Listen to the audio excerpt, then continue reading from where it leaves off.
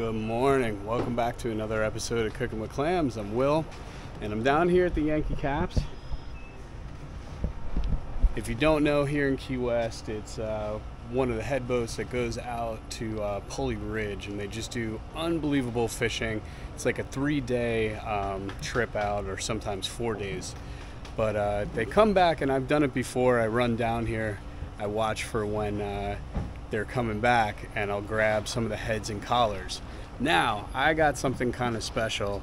I was going through some stuff in my house in New York, and I found my grandmother's recipe for pierogi dough. So I'm gonna do that. I'm gonna collect some heads, we're gonna pull the meat off them, and we're gonna make fish pierogies. I love playing it, and now I'm watching people now. I'm watching on like YouTube.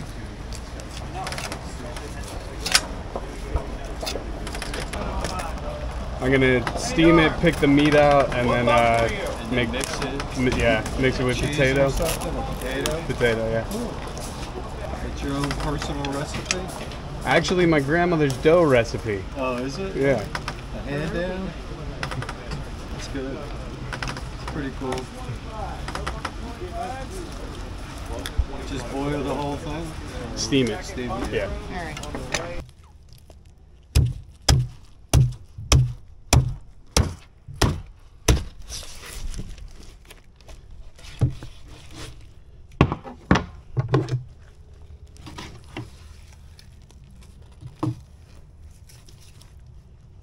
All right, so all we're gonna use is the collars and the head. I don't actually have use for the rack. So I'm gonna separate the collar so that it's easier to steam. So I did that not facing you, sorry about that, but there's a little hinge right here, and you just get underneath that, cut up towards the top. And then there's one right there, and that's it. The collar on that side separated, and now we'll do the same thing on this side. But first, you got to go down the membrane here, where the gills are.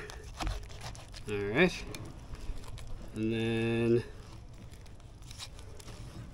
that little hinge. You can see it. Some fish it's very prominent. Other ones, you got to kind of not search for it, but it's not as pronounced as it is on this fish here. And that should just come off, yep. Just like that. Make our lives easy here.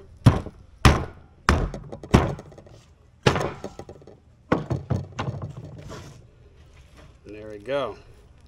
We've got our collar. This way it'll fit into the steamer a little bit easier if they're separated. I can put them one on top of the other like that. But that's it. And I'm going to pull these gills and everything else out. It'll just make for a little bit cleaner meat. And then the other thing that I want to do here is take out these staples, because we don't need that in our pierogies. So the numbers, basically when you go on the boat, they give you a number, and then any fish you catch, they staple the number to the fish, and then when you get back, that's how they auction them off to get the right fish back to the right person. They need pliers to get the rest of those out. But yeah, we're just gonna pull those out so that they're not in our pierogies.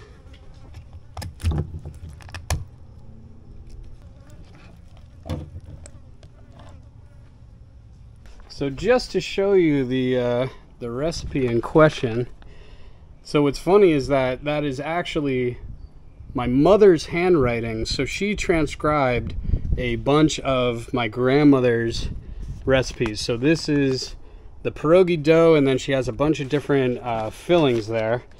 And then she's got a recipe here for sauerkraut, kasha cheese.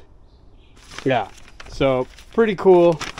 We're gonna follow this. Dough recipe. See how it comes out. Seems simple enough. And now we're gonna steam those heads.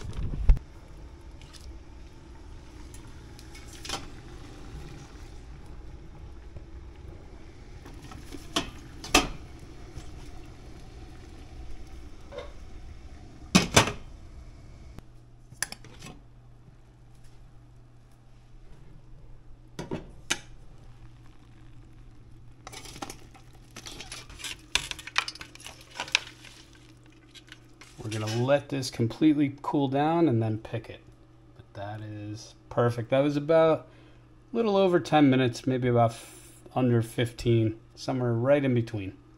While our fish is cooling, we're gonna prep the potatoes for our filling. So we're gonna boil these, then mash them.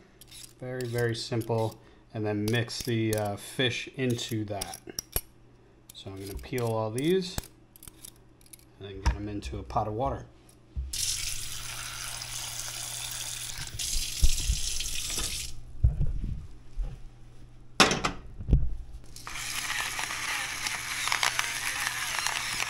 So on the red snappers, there's not a crazy amount of meat in the head, but also look at the size of that cheek.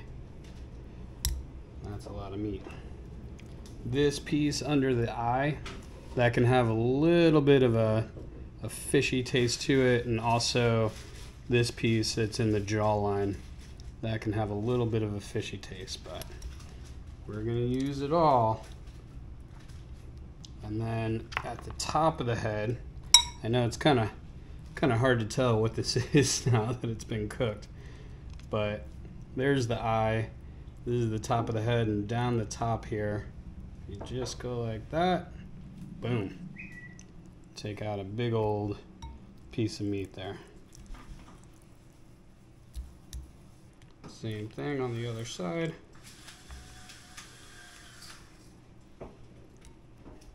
So just to give you an idea, that's just the head meat, and we've already got a full bowl there. Where is my other cheek? There it is.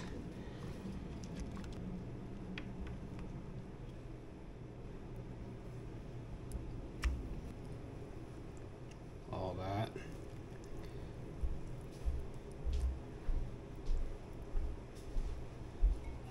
And then we haven't even gotten to the collar yet.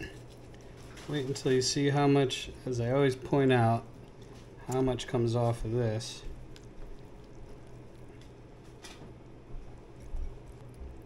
And now they're not allowed to throw the racks and everything. They can throw the skin in the water, but they can't throw the racks in. So the racks actually go to the dumpster. So that's where this snapper head was headed. No, it might be a little hard to tell, but this is the other side of that collar. So again, this big old hunk of meat there. And I let this go for 15 minutes. You could do even less too, because we're putting them in the pierogies, and then those are going to be heated up as well. So you don't want this meat to overcook. And I found on something like a mutton or a snapper like this, the meat is, you can actually bring it a little farther, or I'm sorry, not as far as you would bring like a grouper collar. This meat can dry out just a little bit on you. All right, I'm not gonna go crazy in there, but that's pretty much everything. There we go. Nice big bowl of beautiful red snapper meat. Okay, our potatoes are done, strained them, but now with the pan still hot, we're gonna add a little bit of half and half, just a splash, and a little bit of Kerrygold butter. Now add our potatoes back to that, and we're gonna mash them. Some salt. That's garlic salt and pepper. And these don't have to be like whipped and airy. We're just trying to get them nice and mashed. And once this cools down, we'll add our fish to them. But I don't want to add the fish now because it will overcook our fish. And that is it. Okay, so my potatoes are cooled down, fish is cooled down. Incorporate the two. Now I'm gonna add a little bit of mayo. It might seem like overkill, but what it's gonna do is ensure that that collar meat and head meat does not dry out when we cook the pierogies themselves. Definitely could have used a larger bowl. But you get the idea. We're just mixing this all together. And really the main ingredient's going to be the fish rather than the potatoes. And then we're going to put this in the fridge and let it cool down completely and make our dough. All right, to make our dough, and I'm following the instructions here. There is one part that's cut off, of course, but I looked at a couple other recipes and I put together what I believe it is. So hopefully I'm right. So we have 2 cups of flour here, and then 2 teaspoons of salt, and we are going to mix that together. Now we'll make a little bit of a well in the middle, and I have here 1 egg. Oop. Good thing we need that beaten. We're gonna add our egg to the middle, and then we have 1 tablespoon. Is that right? Yep. 1 tablespoon oil.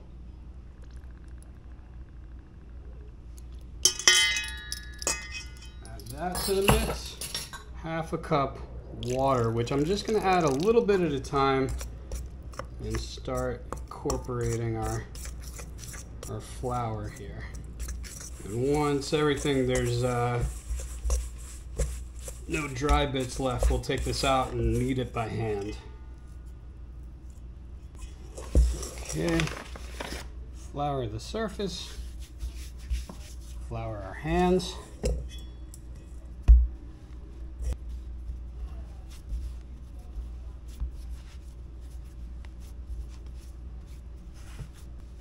All right, so I'm gonna knead this for about 5 to 8 minutes until it really starts coming together. But feels good so far. And then we're gonna let it rest and knead it again. But it's got a nice pull to it, you see that? The bounce back, that means it's gonna have a really nice chew to it when we go to roll out our pierogies. All right, I'm gonna let this sit covered for about 10 minutes and we'll knead it again. Actually gonna work with half of our dough at a time.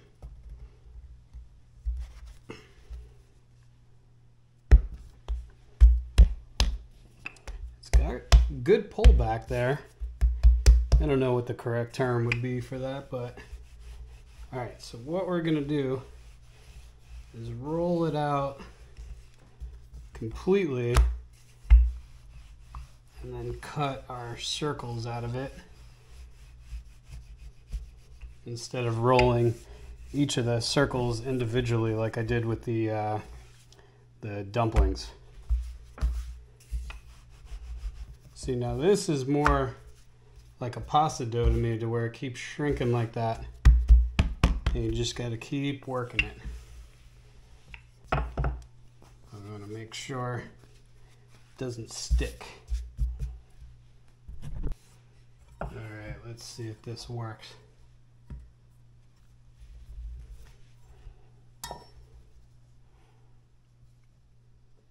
Oh, perfect circle. Okay.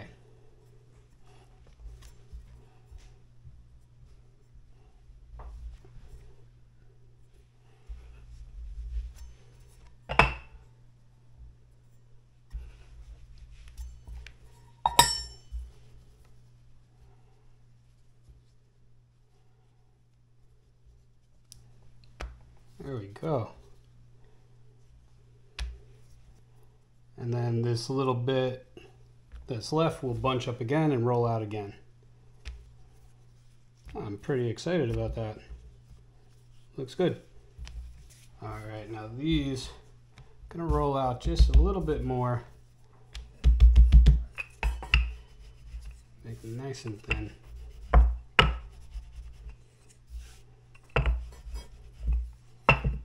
we go.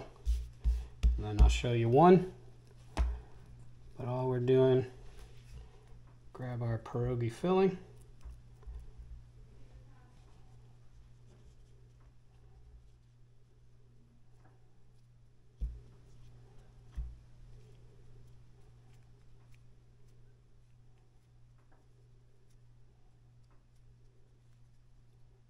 And pinch, pinch, pinch.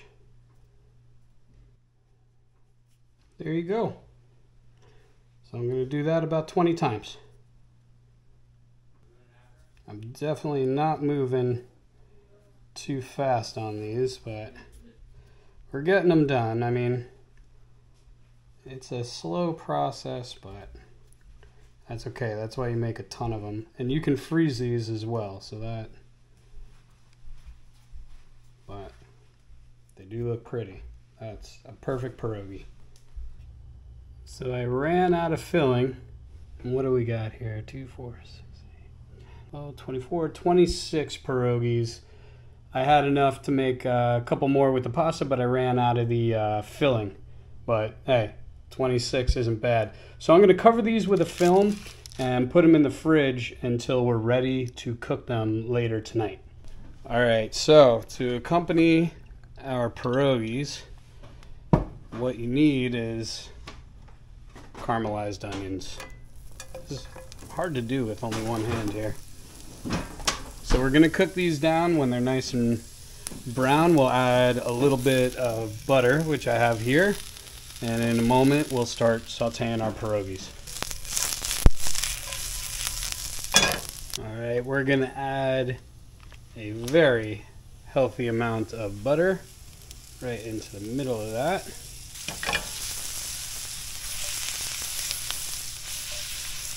And those are about done. So now we're going to cook off our pierogies in the skillet. So there's a few different ways that you could cook pierogies. You can, one, you could boil them, you can steam them.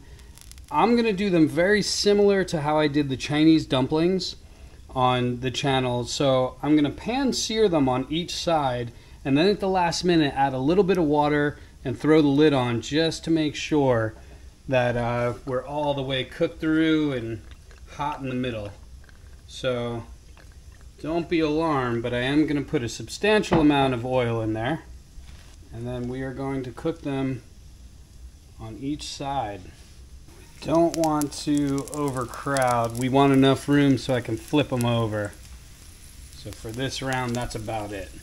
All right, we'll give each of these a flip to the other side. Ooh,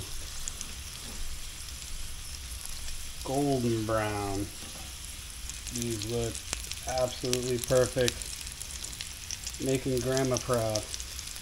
All right, so now that those have had a minute on that side, we're gonna add just a little bit of water to steam them and cover them up.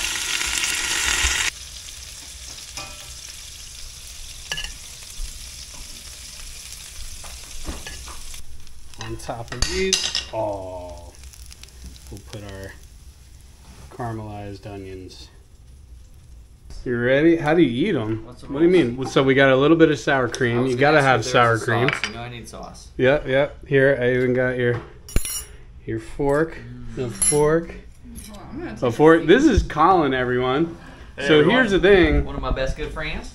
Colin's the dark horse in this race because he's Polish and his grandmother used to make pierogies. So I didn't know that. I know the real deal here. Are you gonna kick him out of the house now? Hi, Colin. All right. Oh, there's my fork. Okay, onions on there. Don't do it. Don't do it. Oh, they are hot. They're gonna be hot. Good burn, So top and bottom. this is a Good Polish burn. dish? It is Polish, yes. Okay. Yes. All right, I'm going in. I'm just You gonna. guys and your lava mouths. I don't understand how you do it. It's not lava. It says the girl that eats lava all the time. Okay. Perfect. So. I'm gonna go dry. Oh, okay, okay. I mean, they're not your grandmother's pierogies. They're my grandmother's pierogi. Oh yeah, this is your grandmother's They're better. dough recipe, Wow. right? Yes. Love that. Is there mashed potatoes in here? So it's mashed potatoes and then steamed American red snapper. And I'm saying American red snapper because last time I said American red snapper. People went off the rails that is just called red snapper. So a rare American red snapper. Let's rile 'em I up. want no part of this. Also, These are really good. Yeah, they are. all right. And These are. Madeline, you're right. They are not lava. Yeah. Aaron's just a wuss. But the dough. Let's concentrate on the dough. I'll concentrate on this stuff. Oh, The dough's pretty good. Grandma Sophie knew what she was doing, even though part of the recipe was cut off and I had to make it up. wow. But- Ah, hot, isn't it? Did you get Sorry, yourself? It is lava.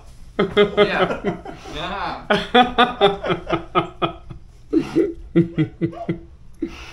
Waiting for the home team. The caramelized onions are key, Those man. are Yes, amazing. those are so good. Mm-hmm. All right. So Okay. Good. we had a place in New York City that was open 24 hours called Veselka. And it was at your drunkest and your worst at 3 o'clock in the morning. You would go there and get pierogies. And that's what I was trying to recreate. And I think I've done a good job.